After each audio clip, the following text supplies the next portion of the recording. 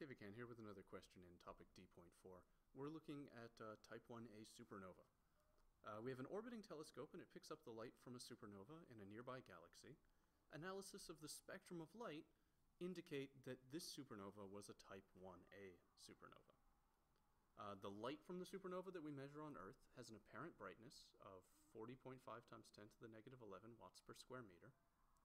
And the galaxy is near enough that through other methods we were already able to tell that the galaxy must have been 2 megaparsecs away. So we knew how far away this supernova was without having to know anything about supernova. Later, another Type Ia supernova is detected. It has an apparent brightness of 2 times 10 to the negative 16 watts per square meter. We want to determine how far away this supernova is. So to answer this question, we need to know the relationship between the apparent brightness of something that we see in space and the distance from us. And that relationship is that the apparent brightness is its luminosity, the total power it emits, divided by 4 pi d squared. 4 pi d squared is the surface area of the shell that you lie on, where the object is at the center of that circle. So if that's the supernova exploding, and here's Earth, there's this shell, this spherical shape around the supernova that all of its power has to pass through. So the whole power, its luminosity, goes in all directions, including to Earth. So if you divide all that power into the surface area of the shell, you get how much power reaches each square meter on that shell, and that's the apparent brightness B.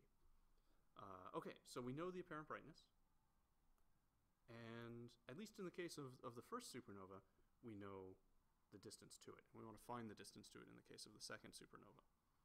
The key here is to recognize that for a Type Ia supernova, the luminosity of the supernova is always the same. So the luminosity of the first supernova is going to be exactly the same as the luminosity of the second supernova. So if we rearrange this equation to solve for the luminosity, we get that the luminosity is the apparent brightness times 4 pi d squared. That's going to be true for the case of the first supernova, and it's going to be the same luminosity in the case of the second supernova. And so what that's going to allow us to do is to take this relationship, this equation, and solve it for the distance to the second supernova. We can do that first by eliminating 4 pi, which shows up on both sides of the equation. And then we're going to try and solve for d2. So d2 squared is d1 squared, b1 on b2. We'll take the square root of both sides, and that'll give us d2 is equal to d1 times the square root of b1 on b2, the ratio of the apparent brightnesses of the two stars. And we know everything on the right-hand side of this equation now. We know that the distance to the first supernova was 2 megaparsecs.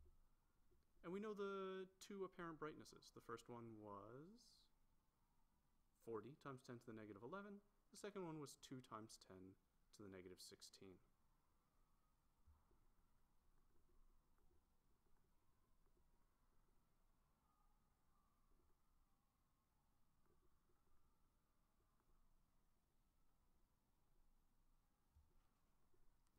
Okay, when we perform this calculation, we get a result of 896,